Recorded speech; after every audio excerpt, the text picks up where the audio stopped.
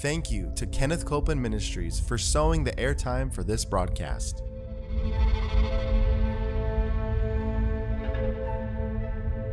There's enough power in every sick room and in every hospital room to raise up that sick one. That may be describing you. Yes. You may be in a sick room.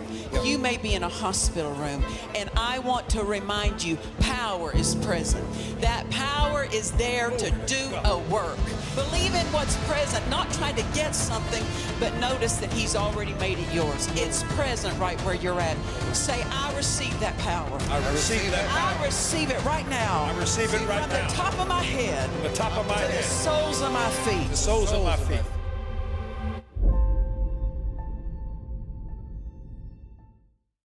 Welcome today. We're so glad you joined us on Jesus the Healer. I tell you, we're having a good time with the Word in this place. And I have a studio audience, and we're all ready to receive. We're bringing our faith. I know that you are too. You know, we not only want to know what the Word has to say, but we want to know what we're to say. Amen. And so we've been looking at this scripture here in Romans chapter 14 and verse 17. Paul wrote and he said, the kingdom of God is not meat and drink, but it's righteousness, peace, and joy in the Holy Ghost. Yes. So we see we've been focusing on the last several episodes on this word called righteousness, because righteousness is who we are in Christ. Yes. We are made right with God because Jesus provided it for us. We're not right with God because we've done everything right. Yes. And the enemy always points to our flesh of what we haven't done right, trying to get us to walk apart from a righteousness consciousness.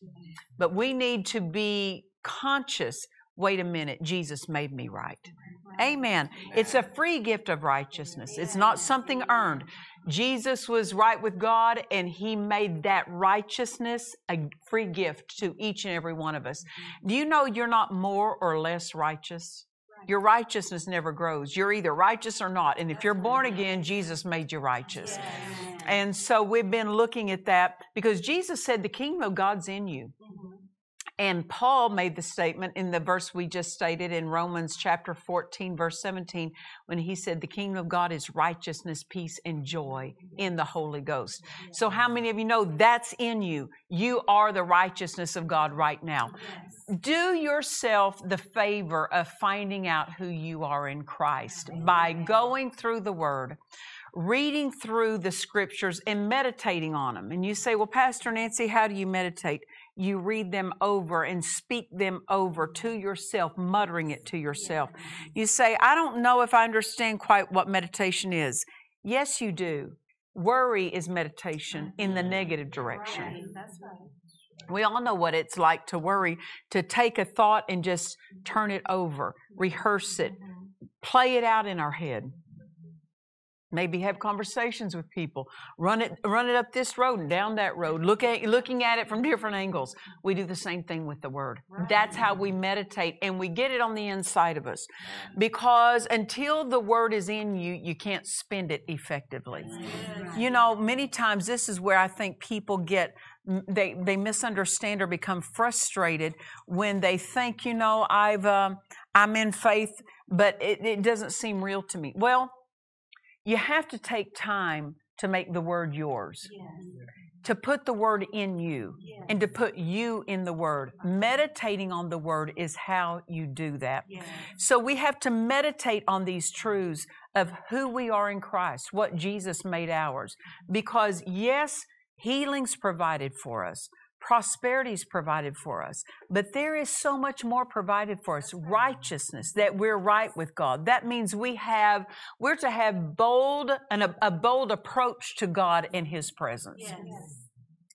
When we're not conscious that we're righteous, we're not going to be bold in the presence of God.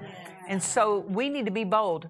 Remember what it says in Hebrews 4, verse 16, come boldly to the throne of grace that you may obtain mercy and find grace to help in the time of need.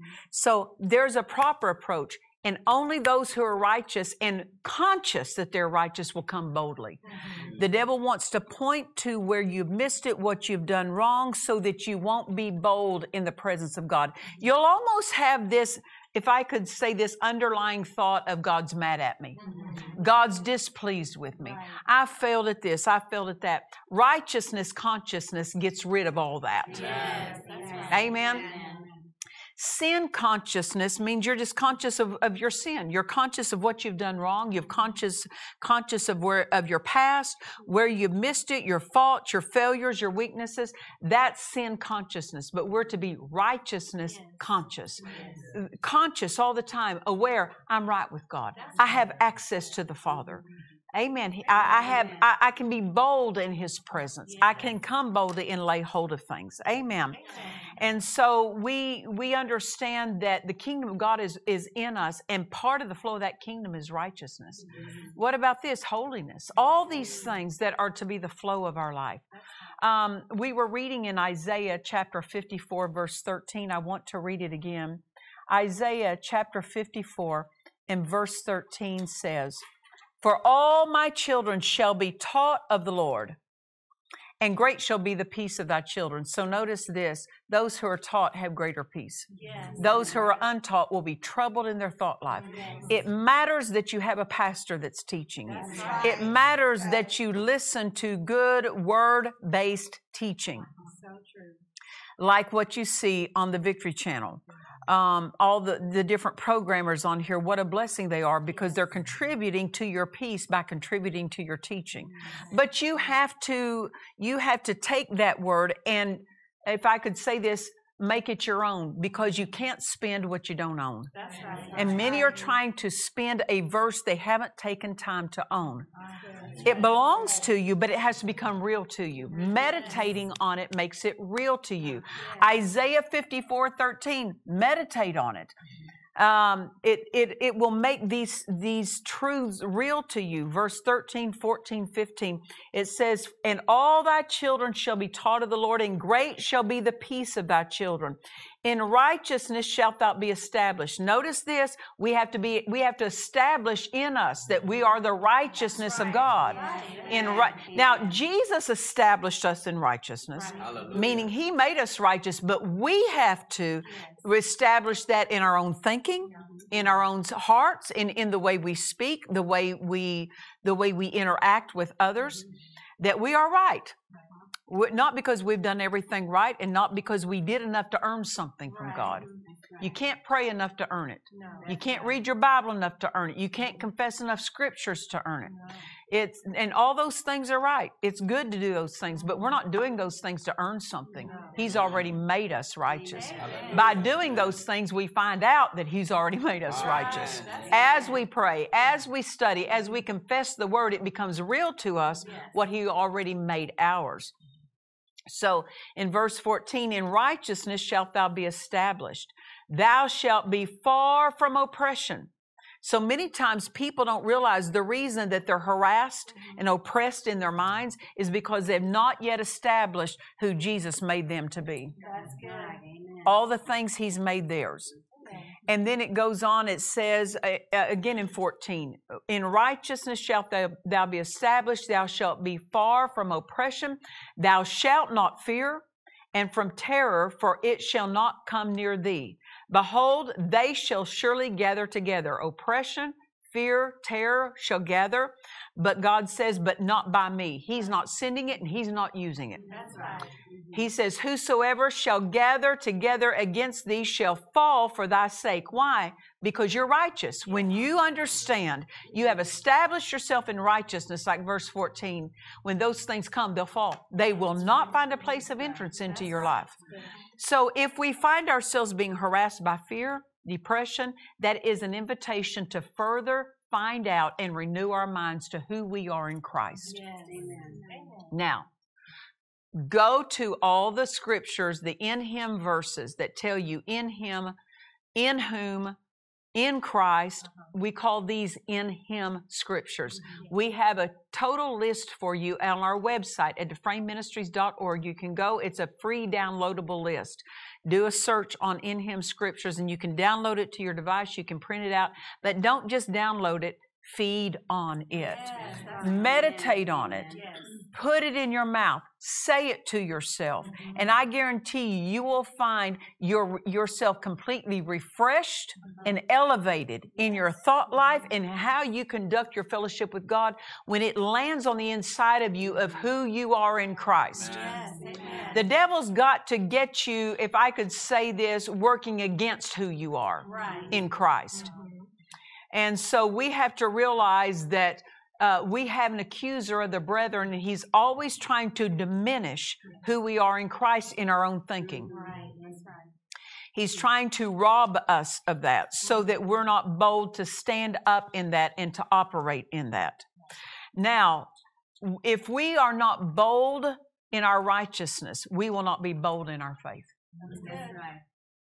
Because when we have faith issues, we have really not been feeding on who we are and what He's made ours. Right. That's right.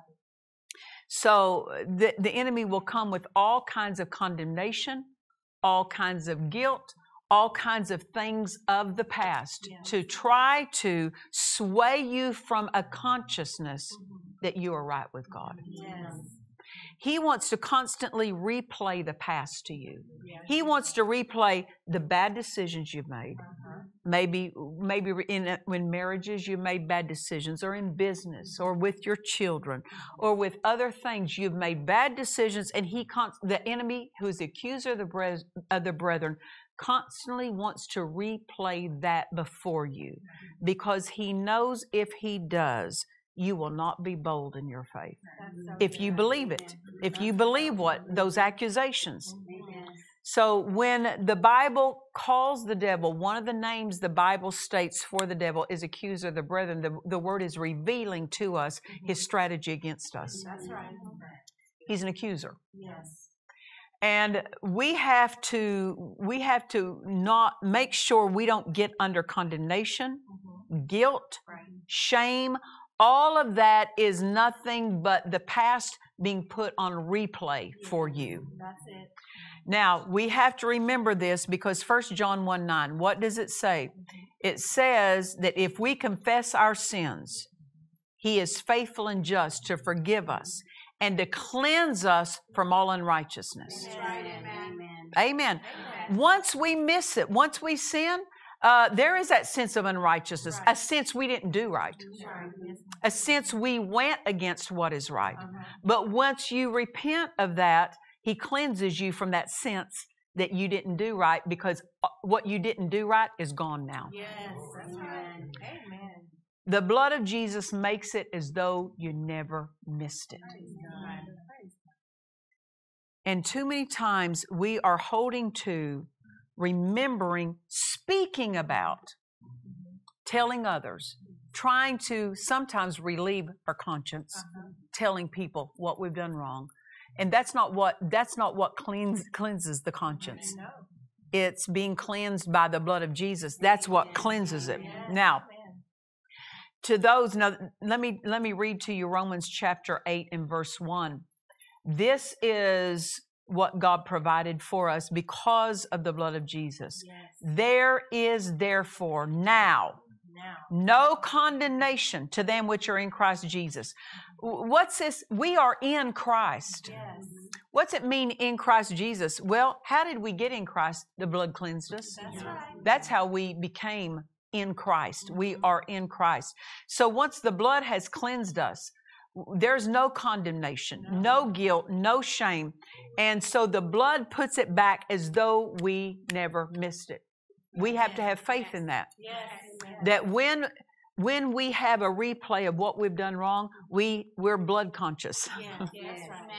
That's part of being righteousness conscious, because the blood purchased our righteousness. Now, do you ever, now in this digital age, we don't have so much of this, but I don't know if you remember VHSs, a VHS tape. You wanted to play a movie or something. And there were such things as what they would call pirated copies. That means that someone got hold of a copy that they didn't purchase or was not available for purchase yet, and it's a pirated copy. And I will say this, that to me, that's a good way to describe what the devil tries to use as the accuser of the brethren. Pirated copies of your past. Pirated copies of past events, past mistakes, past sins. He rips a copy. If I could say this, he wants to play it before you. But you know, if someone had a pirated copy, you don't want to let anyone in authority know you got a pirated copy because it's illegal, right? Anything the devil tries to replay of your past that you have repented of is illegal in the court of God. It will not stand up in the courtroom of heaven. Why? Because the blood of Jesus cleansed the tape of the past of your life. Cleansed. Amen. Thank God for that. We're right with God. We are right with Him. This is part of what belongs to us. The flow of the kingdom of God is righteousness, that we are right with God. No condemnation. Don't allow for a moment the devil to bring back anything to condemn you with once you have repented of that. Now, get into the spiritual habit that once you know you missed it, you stop right there and repent. Don't carry it around for a day, a week, a month, and try to reconcile it with your own heart, because what will happen, it will weaken your faith. Because your conscience, which is the voice of your spirit, your conscience knows you violated what's right. So run to the Father. Don't try to hide it under a rug somewhere. Don't try to act like you didn't have a part in it or something, you don't know anything about it. No, the more spiritual you are, the quicker you go to God. I have two sons, and they were both very different in raising them. They're 9 years apart. My oldest son, he was a guy on the move. Stephen would take everything apart, put it back together. That's a good thing. If he took it apart, he could put it back together. That's a good thing. But sometimes he got overly excited and would break things. So if he broke something, he would go and take it behind and put it behind a chair in the dining room. He was younger then. He wasn't grown by then. But he was younger then, and he would take it and put it behind the chair. And I'd find it, and I would go, know anything about this? Don't know anything about that. Don't know anything about that. You do know you're the only child in the house. I didn't put it there, and your daddy's on the road. He didn't put it there, so you might as well own up. He didn't get in near as much trouble if he just broke it and then came and showed it to me. Now, my second son, when he was young, if he would break something, he would run to me really quick. And he would hold it and say, Mommy, I broke this. And I say, no problem, baby. We can get that fixed. Or we can buy another one, or we'll just glue it back up or whatever. There's always an easy fix. But you delay the help when you try to hide it. That's why, see, when you miss it, you need help. Don't delay the help. Run real quick. Run to God. Don't hide from God. Don't draw back from God. He's not mad at you. He's there to help you. Amen. He's there to help. And the primary way He helps us is cleanses us. Amen. If we confess our sin, confess it to Him, so that it doesn't lie hidden somewhere, and the broken thing, the thing that's not working right, doesn't get the help it needs. The quicker we get it into His hands, the quicker we get heaven's help in that situation. And so when we confess it, we have to believe, I'm cleansed from it right now, regardless of how you feel.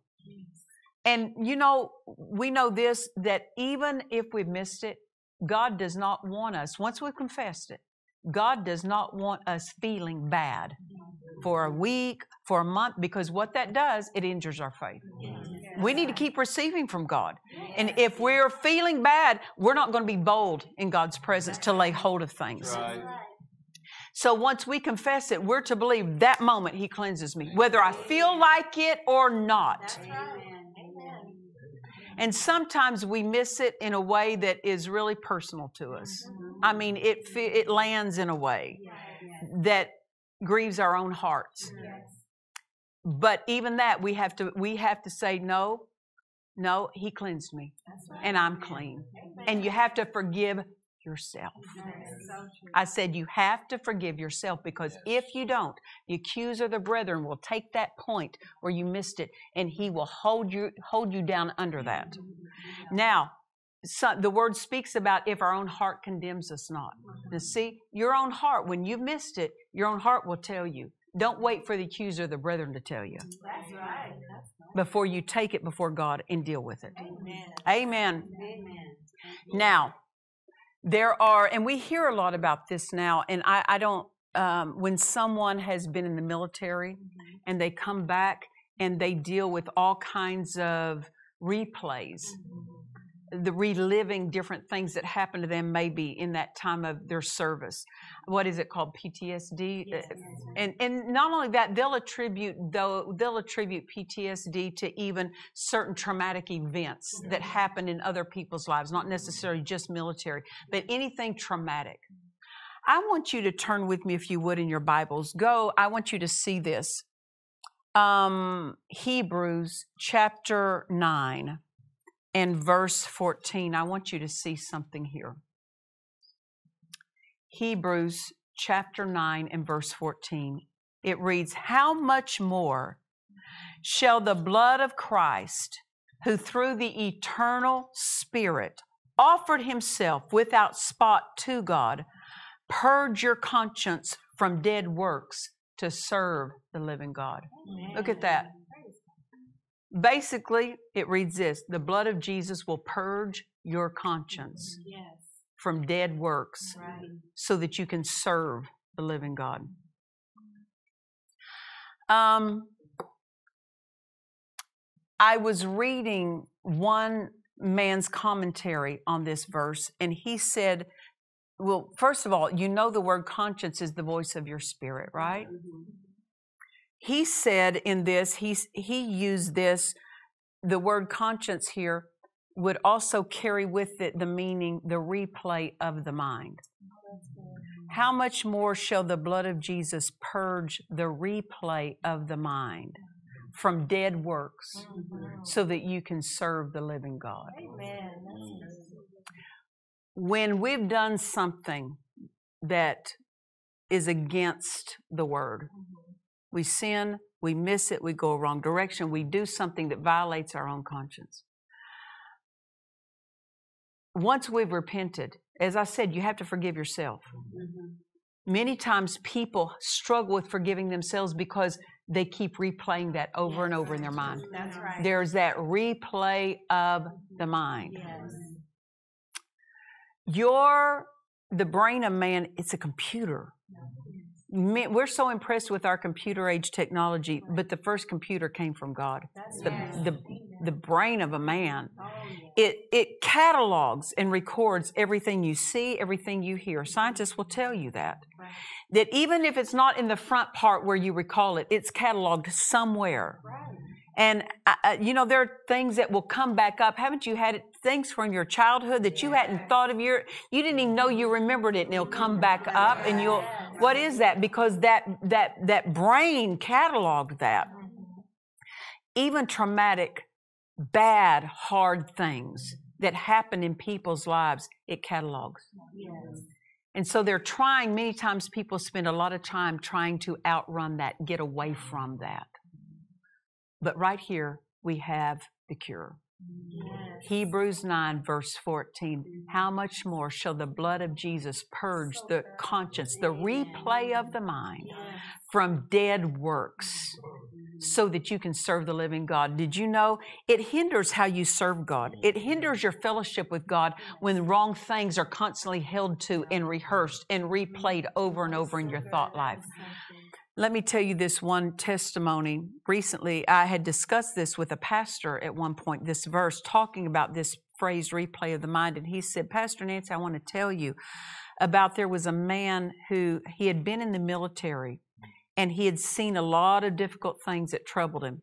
And for years, he struggled with what they would call PTSD. And he said he was a Christian, but he never developed and, found out who he was in Christ and renewed his mind with the word." And he said, but a man in my congregation that was a friend of his was with him at the time that this military man died. And he said when that military man died, he said that God allowed his friend to see into the spirit realm, and he saw his spirit lift up out of his body and rise to God, ascended to God. But he said when he did, he said, I saw something fall off that I'd never seen it before. And it was like a mask that went over his whole face, like a half circle. And it was on his whole face. And he said, and it fell off. And he said, God allowed me to see. There was like a video playing in that mask. And he said it was past troubling scenes of his life. That the enemy had just clamped that thing on there, and he couldn't get away from these scenes because they kept replaying like a mask stuck on him. Hebrews 9 verse 14, how much more shall the blood of Jesus purge your conscience, purge the replay of the mind. So you say, Pastor Nancy, how do I experience that? Say, I receive the blood of Jesus that purges the replay of the mind. Every computer has a delete button to get rid of the information that was stored on it. That's right. The blood of Jesus is the delete button on your past. Amen. The delete button on your sin. Yes. The delete button on all the mistakes, the failures, the misses. Just say, I lay the blood of Jesus on that. And you just, instead of your mind being harassed by the replay of your mind, just imagine Jesus with his hands on you and that blood flowing over your mind. Amen. Cleansing it, purging it. Say, no, the blood cleanses it. Thank you, Jesus, that the blood has cleansed it.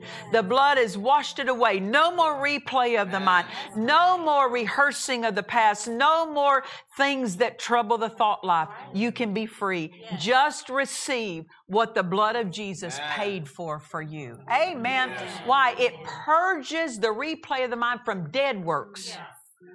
So that you can serve the living God, so that those things won't hinder your fellowship with God anymore. Hallelujah.